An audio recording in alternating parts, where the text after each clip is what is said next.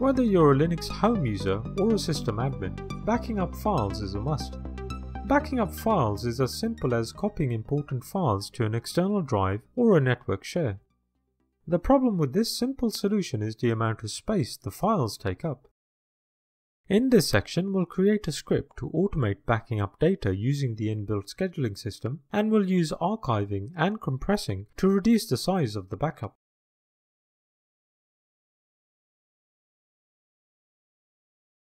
We'll create a script to automatically back up selected directories on a weekly basis. In Unit 2, we learned that the var directory is for changeable files like log files. In most Linux systems, system log files are stored in the var log directory, and we'll put our log file here. We create a variable called log location to hold the path to the var directory.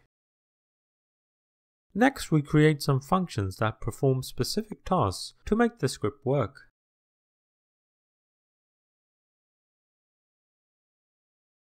This function will check for a config file that contains full paths of directories we want to backup. This function checks for a config file that holds the location of where the backup will be saved to. The next function will check to see if a schedule has been set up for backups to run on a weekly basis.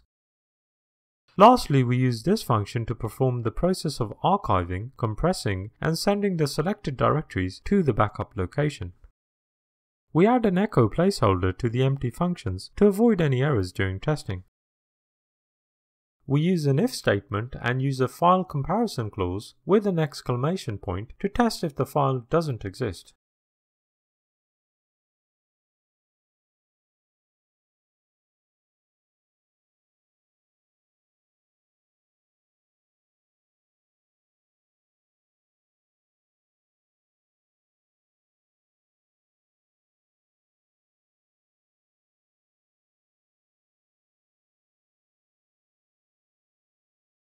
We also add the exit command with the code of 1. This means the rest of the script won't run unless the file has been created.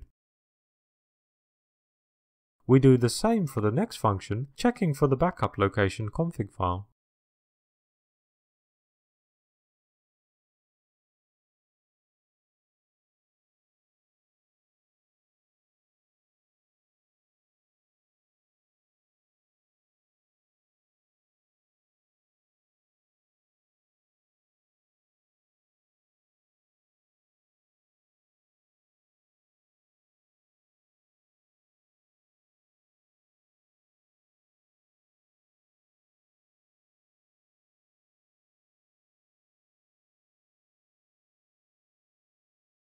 The inbuilt scheduling system for Linux is called cron, which is a service that looks in special directories to see if any scripts are scheduled to run. The cron directories are in the etc directory. These 4 directories are where scripts should be copied that need to run on a schedule. We can tell the system to run scripts daily, hourly, monthly, and weekly by simply copying scripts into the correct directory. This directory is used to run a script at a particular time other than daily, hourly, monthly, and weekly.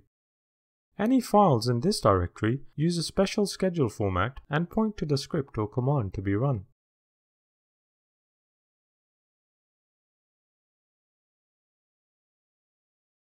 This backup script will run weekly, so this function checks to see if the script isn't in the cron.weekly directory.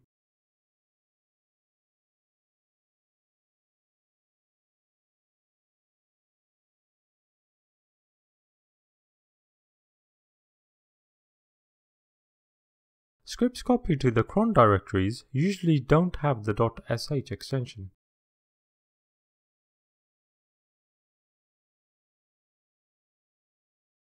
If the script isn't there, we copy it without the .sh file extension to the cron.weekly directory.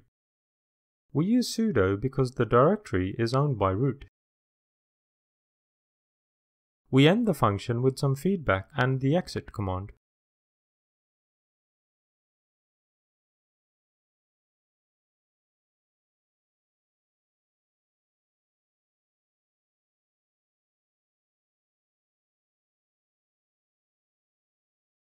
The cron tab file shows when the daily, hourly, weekly and monthly schedules are due to run. The special time format shows the day of the week, the hour, and the minute that all scripts in the cron.weekly directory are due to run.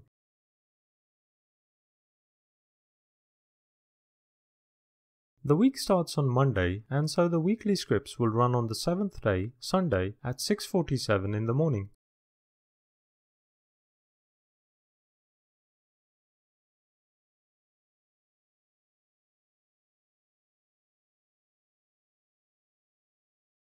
In this function, we add the logic for the backup process.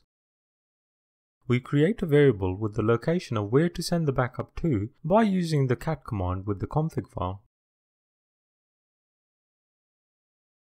Next, we add a comment for the log and then set up a while loop which loops through each line in the backup directory's config file.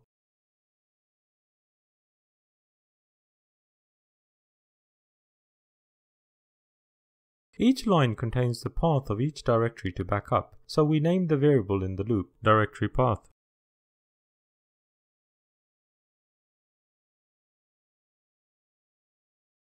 In this loop, we'll archive, compress, and send the backup to the backup location.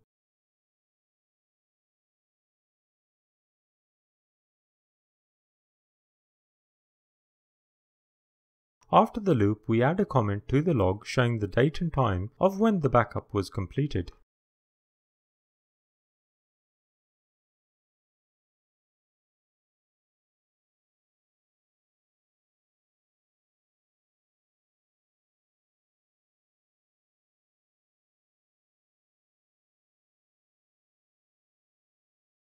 We can bundle files and directories into archives and then compress them to save space using the tar command.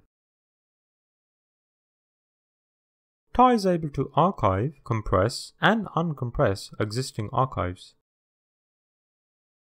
Let's archive Homer's home directory by using options with the tar command.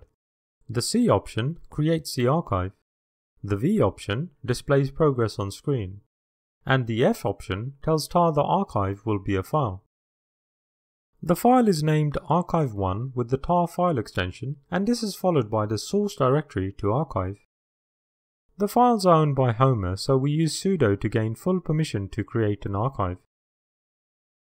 We see the archive has been created.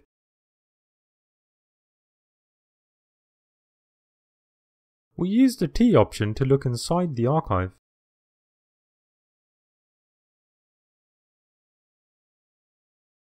We can also use the Z option to compress the archive in the same command. The tar.gz file extension is used for a compressed archive.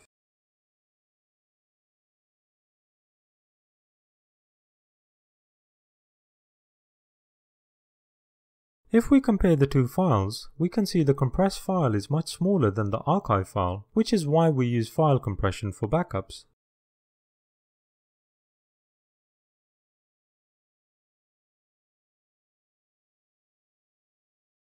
Let's now finish the backup function in the script. We set up two variables in the while loop. The first is to extract the name of the directory being backed up using the base name command.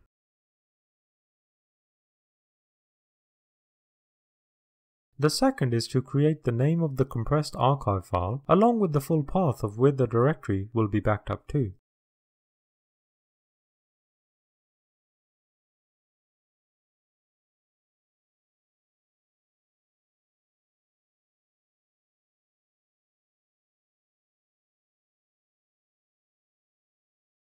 Now we use the tar command to archive and compress the directory and send any errors to the log file by redirecting file descriptor 2.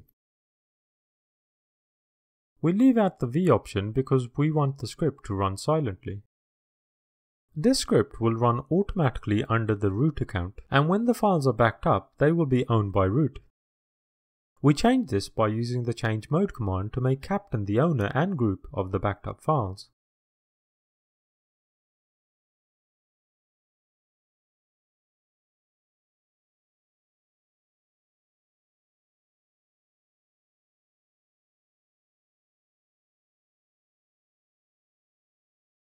To finish the script, we call the functions in the script.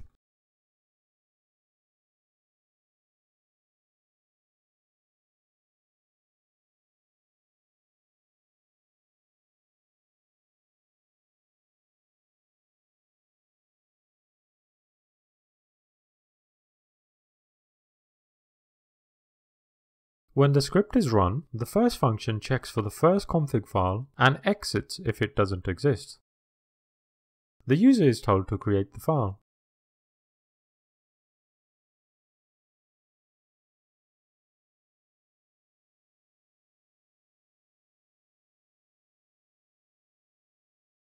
Once the file has been created, the script gets to the second function which checks for the second config file and exits with a message to create the file.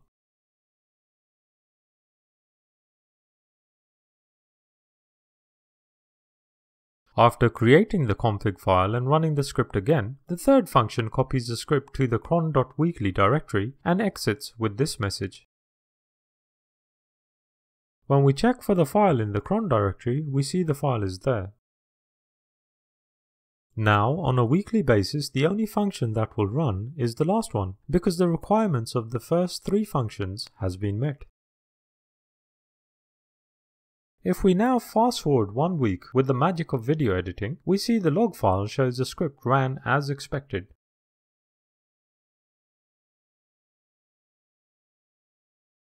We can also see the backed up directories archived and compressed in our backup location.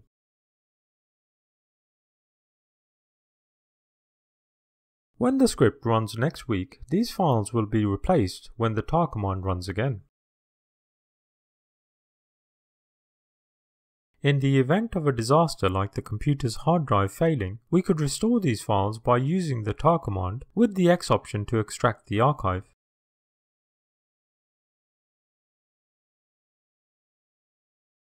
When restored, tar restores the directory with its full directory structure intact.